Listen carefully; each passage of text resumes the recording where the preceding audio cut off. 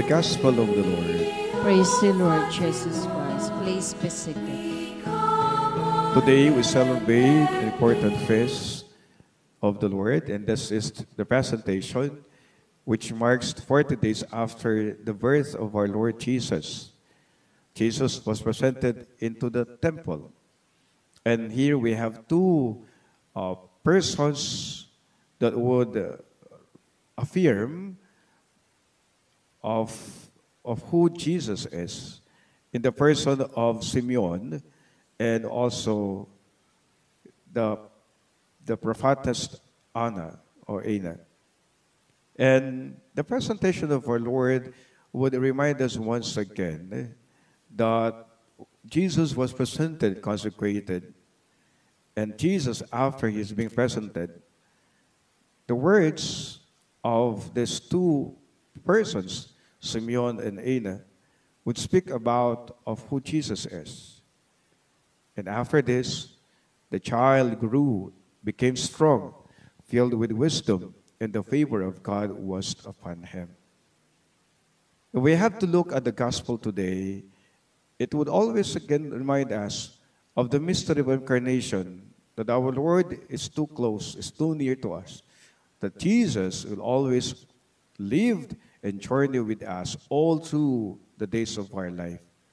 That after the 40 days of his birth, here Jesus represented the temple, and reminding us that presentation would also remind us that we also been presented, consecrated, dedicated. This is when we were baptized. We have received the gift of faith. We have received the gift of baptism. We have received this gift of this life pleasing to the eyes and sight of God. And we are also being reminded that we have to live our holy life, that of Jesus.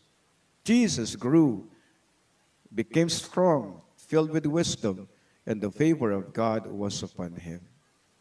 Every day is an invitation for us to live in the grace and wisdom of God. Every day is an invitation for us to live a holy life. And every day is an invitation for us to live with Jesus. As we celebrate today this presentation of the Lord, we have also this tradition and feasts of light, in which our candles were blessed at the beginning of the Holy Mass, would symbolize that Jesus is our guide and Jesus is our light. The signification of this is that all through, so that we will also live in the grace and wisdom of God, that we may too also live in his light, and that we allow him to be our guide throughout the days of our life. My dear brothers and sisters, the presentation of God would always remind us that God is too close. God is so near. God is truly Emmanuel. God is always with us. And secondly, God is our light and guide. Amen.